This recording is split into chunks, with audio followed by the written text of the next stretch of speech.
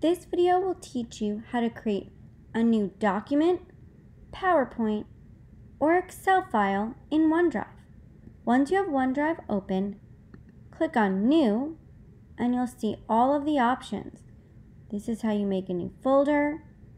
If you click on this, you'll make a Word document.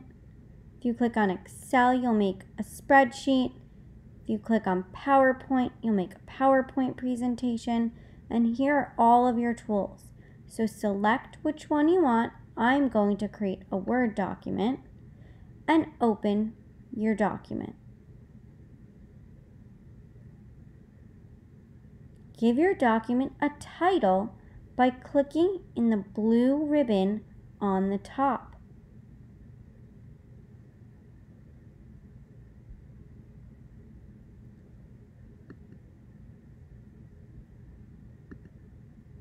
And then change the name to whatever title you want.